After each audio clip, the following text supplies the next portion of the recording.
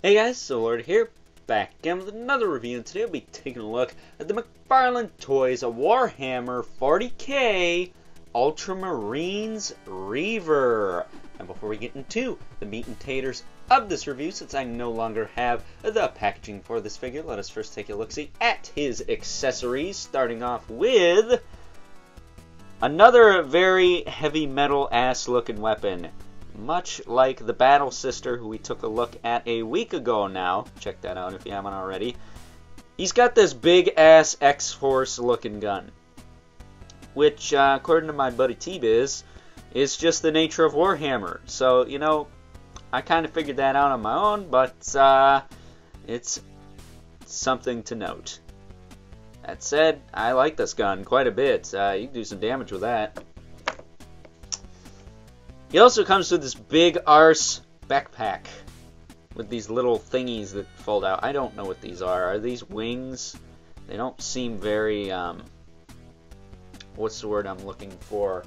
Not substantial, but I guess viable. We'll go with that. They seem very small.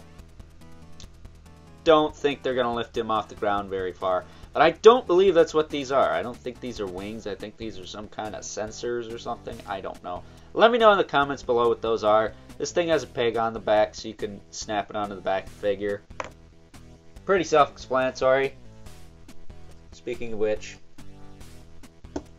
he comes with the hockey puck display stand, because of course. Does he need it? Eh, not really. He stands okay on his own. He's a big, chunky boy, like the Hellblaster figure I looked at last year, so unlike a lot of figures nowadays, even though he has some loose joints here and there, he ain't gonna fall on his ass. Other than that, it's not your typical Warhammer figure. He is not the same as the Hellblaster. He's a little bit skinnier, because I do believe the Reavers are kind of like an elite force for the Ultramarines. They're not quite the same as the big blue guy from the first wave, which I don't have because y'all want too much money for that on eBay, so piss on you.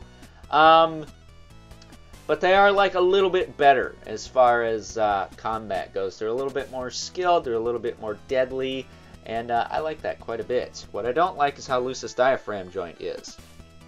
It's not the worst, especially not like side to side or anything like that, but it's not great.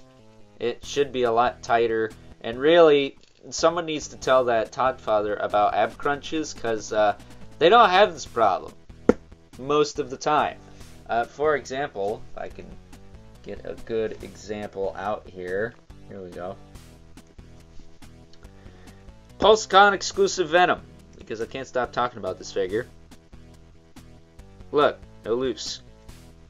No loose. No loose. It snaps into place for the most part. It's a soft ratchet, but it still works. So yeah, as much as I like the diaphragm joint, it looks a little better.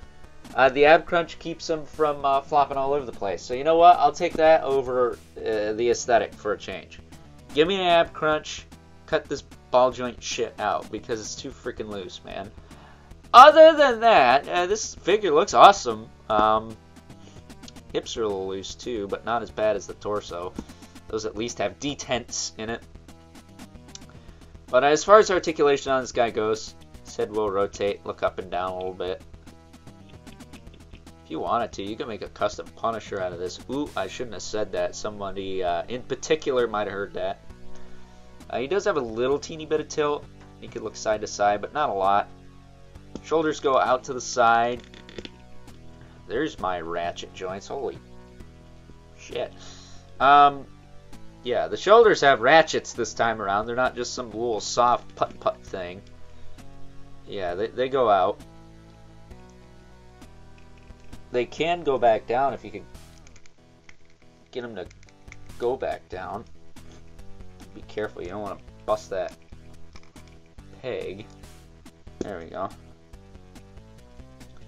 They do rotate. They have that butterfly thing going on. It's got a bicep swivel. Double joint at the elbow, which is surprising to have it on a figure this big.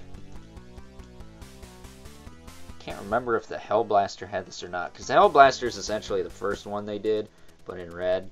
He doesn't come with a chainsaw sword, so boo. Speaking of which, this guy's got 2 grip hands, but 1 weapon. That kind of sucks. He has a hand for the sword, but he did not come with one. So that kind of sucks. However, he does have the ball hinge wrists. Speaking of the hands, so you can put them in every which way. That said, if you had a chainsaw sword, I'm sure you could give it to him. I mean, heck, they made a few of them in this line now. Diaphragm, it crunches pretty far. I mean, you can get some crunch. You can get some back, but I'm probably going to have to put some glue in there to keep it from, I don't know, being loose as shit. I don't know about the waist, though. The waist I might do as well, because the waist is pretty loose, too. It's not the tightest thing ever. Just kind of bobble around in there. Hips, kick forward, back, out to the side. He can do the splits, kind of, sort of. Oh, his hand got caught on the leg there. He's got a thigh cut. He does have these big bulky pouches, so that's going to hinder movement a little bit. Double knee, which is nice and tight. On both sides, I want to say. Yeah, it's tight enough. He's got the single hinge foot. I say that all the time. What the hell? He's got a boot swivel this time around, which works for me. But he does have the hinge in the foot with a rocker in there, and thanks to the boot swivel, you can actually get it to be a traditional style rocker and not a super steep one.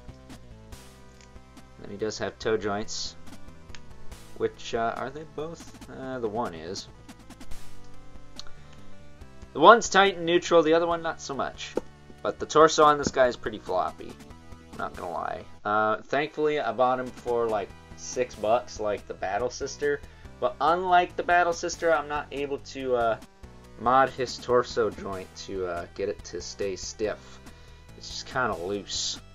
And that sucks, because this guy looks awesome, but the torso joint needs to stiffen up a little bit. As far as pegging his backpack on, you can do that like so. It's not the easiest thing. You gotta put a little oomph into it, but that's what she said. You know, if I could line this dumbass peg up. Come on. What the crap? Works off camera. Not so much on. There we go. Bastard. Thought there was something standing there for a second. I was like, what the hell? There you go. There he is with his backpack. The sole reason he's going to be kind of floppy in the torso. So, you know, again, someone tell that Toddfather about ab crunches. They make a hell of a lot of difference when it comes to stabilizing figures nowadays. They work a lot better than ball pegs, that's for sure. Granted, ball pegs are a little easier to fix than a loose ab crunch, so I don't know. Maybe ball pegs are better. You guys let me know about that. Should also be worth mentioning he's got little ball pegs on his shoulder pads there. As far as his gun goes, he's got the little trigger guard there. You can slip it in his hand. They're gummy enough to where you can kind of wrestle it in there. There you go. And now he's holding his gun. I think he looks cool like that, right? It's kind of fidgety. So, yeah, again, I might tighten those joints up with some glue or something. The glue hasn't really been substantial as of late. But we'll probably give it a shot here. It usually works on ball pegs. My Rebirth Batman and Blood Feud Hunter Spawn and actually NECA Goliath have been pretty okay with that, and actually NECA Thalog, but that was a different type of joint. It wasn't a ball peg, it was a hinge. So, you know, it is what it is. I bought it on clearance, so, you know, it could be worse, could be broke, I guess, but, yeah, the fact that he is loose in the torso is kind of annoying. Other than that, though, I don't think anything's too loose to make him unenjoyable. So, I would probably recommend this if you're a Warhammer fan. If you just want a Warhammer figure to screw with, I would probably recommend the first Blue Space Marine from this line, just because that thing is a solid chunk for 20 bucks, but you're not going to get it for 20 bucks nowadays, so best of luck trying to get that, I guess. But I don't think this is a bad figure by any means. I've had way worse. Way worse for $6 actually, so, you know, can't complain there. I did only pay $6 for it. So with that being said, let's now move on and take a look at some size comparisons. First up, here is our Ultramarine Reicer next to a couple other Warhammer 40k figures I've already taken a look at on this channel. We have the Sororitas Battle Sister, because I actually took the time to look up the full name of that figure for once. And we also have the Blood Angels Hellblaster. And for those of you wondering, no, you cannot swap the backpacks on these bigger Marines with these smaller Marines. Due to their different size, the pegs will not fit. So if you wanted to do that, sorry, not sorry. But as you can see, a lot of variation in size with this line. The Battle Sister being the most petite, and the Hellblaster just being a big fat freaking chunk. You know, shy of being a mega fig. That's probably about as big of a figure as you're gonna get for 20 bucks, other than maybe the Devastator from the DC Multiverse line. Let me know about that in the comments below. And last but certainly not least, we have our two regulars, the Mythic Legions, Brother Mandibulus, the Living Spawn, who's not towering over everyone today because, well, he is an Ultramarine after all.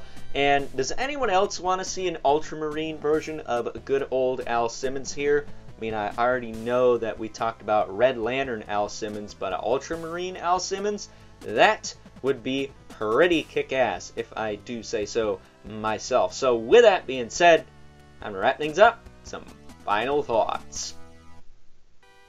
Overall, and if you are in it to collect all the Warhammer 40k figures from the fine folks over at McFarlane Toys, or if you're like me and just like badass action figures, then this is a no-brainer. This is a must-have for you. But I will tell you, out of all the Warhammer 40k figures I have, granted that's not many, because I only have 4 at this current time. Looking forward to picking up some more though. This one by far has the weakest quality control on it. There are quite a few loose joints compared to the other ones I have, but I can't say they're as loose as some of the DC Multiverse offerings from McFarlane Toys at this current time. I've had way worse luck there than I have here. So with that being said, take that with a grain of salt. Maybe they're not all like mine, but based off what I've heard, this one is the loosest of the bunch at this current time. So with that being said, if you can find it for $6, then by all means. But if you're willing to drop 20 bucks on him, buyer beware. You may get one that's a little bit loosey-goosey. So with that being said, I hope you guys enjoyed this review. If you're so inclined, please don't forget to comment, like, subscribe, and hit the bell so you know whenever I upload more reviews like this one. If you haven't already, please hit me up on Instagram at Overlord Productions. But as always, keep the comments civil, because the world sucks enough as it is, especially when, god damn it, Todd, you need to step up your quality control. I'm sick of these loose joints. And until next time, catch you guys later.